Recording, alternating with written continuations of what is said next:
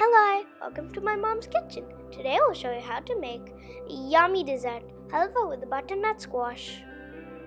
Here's what you need to make it. Before we start, we would like to say a big thank you to David and Greg's family for sharing this beautiful butternut squash from their farm.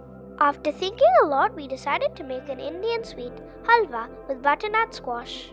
So let's see how we are going to make it. Cut the butternut into small chunks so it becomes easy to handle while we peel and grate. So we just need to slightly peel the squash. Scoop out the seeds and grate the squash. If you want, you can chop it with a food processor too. Once all the grating is done, let's start cooking it. Place a wide pan on medium to high heat. Add 2 tablespoons of ghee or unsalted butter. Next, we will add the grated squash and cook it. It would take around 10 to 15 minutes for it to be softened. We are not waiting for all the grating to be done to start, but adding little at a time so it becomes easy to mix or cook the squash.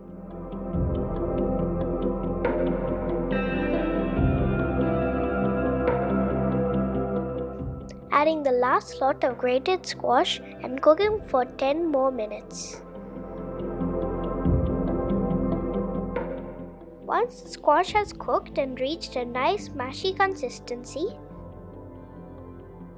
we will be adding 1/4 cup of sugar and cook it till the sugar melts and incorporates well. Say about 10 more minutes, as we need to cook it with the sugar. Keep stirring in between to avoid burning the squash. Next, Mom is adding a can of sweetened condensed milk and bring it together and cook for another 5 minutes. After we have poured the condensed milk, we will have to keep on stirring it. Now at this point, we'll be adding another 1 tablespoon of ghee and 1 teaspoon cardamom powder and mix it well. Finally, we will add 3/4 cup of milk powder and mix it well again and cook it for another 2 to 3 minutes. Soon our portion would be ready. Simple halwa, but still it will be incomplete to have the halwa without fried fruits and nuts. So for Mom and Dad, as always, a little fried fruits and nuts. For that, add 1 tablespoon of ghee to the pan and fry 1/4 cup of raw cashews and raisins and mix it in the halwa. Usually this is done at the very beginning in the same pan, but there's 2 other things. If you add it at the end, you can remove some portion to give to kids who have nut allergies. And the other thing, get a good crunch in between your halwa. So simple and satisfying dessert. Finishing it off with a handful of fried nuts. Yum!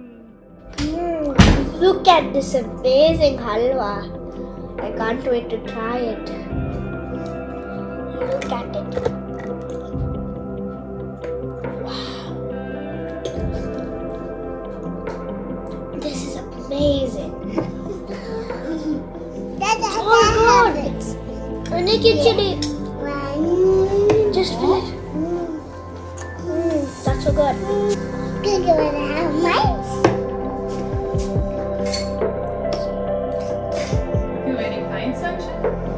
You eat it when it's warm.